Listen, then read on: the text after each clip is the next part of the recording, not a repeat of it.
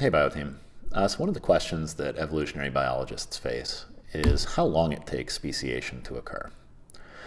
There's two general speeds at which speciation can occur. One of them is called gradualism, which is when new species are created over a long period of time at a constant rate. So we'll show an example of this here. Here we've got the ancestral species of horses and zebras.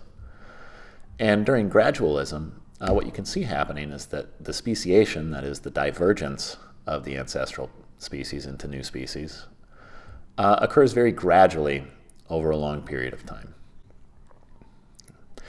Whereas the opposite form of speciation would be something called punctuated equilibrium, which is when speciation occurs over short periods of time, generally due to some sort of drastic change in the environment. So to show an example of punctuated equilibrium, here we've got a separate ancestral species. And what you can observe happening in this model of speciation is that there's a long period of equilibrium in which the ancestral species doesn't change much at all. But that equilibrium is punctuated by a very short period of divergence. Okay, that is, speciation into two new species occurs over a relatively short period of time. And after the speciation occurs, there would be more long periods of equilibrium in which no divergence is occurring.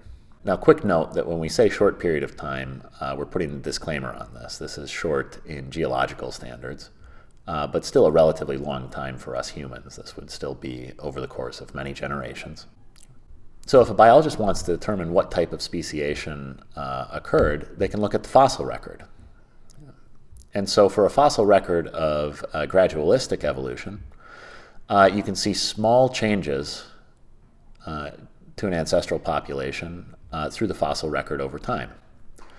Whereas a fossil record of punctuated equilibrium will show periods of stasis, or periods of lack of change, that get punctuated by sudden changes into new phenotypes, or into new species.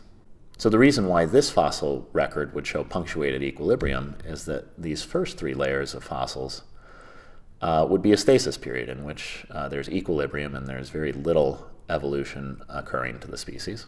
However, after this third layer, there must have been some event that caused a sudden change in the population that caused this new species to occur and caused speciation.